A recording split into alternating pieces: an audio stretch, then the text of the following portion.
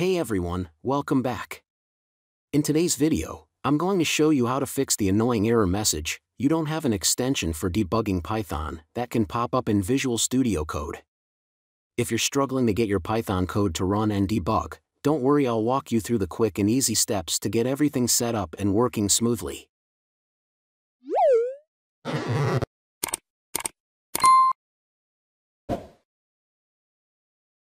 Go to the Extensions view by clicking on the square icon on the sidebar or pressing Ctrl+Shift+X. Look for the Python extension provided by Microsoft.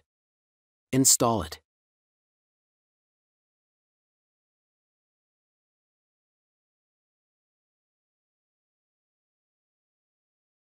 Also install Extensions Python Debugger. After installing or enabling the extension, restart Visual Studio Code to make sure the changes take effect.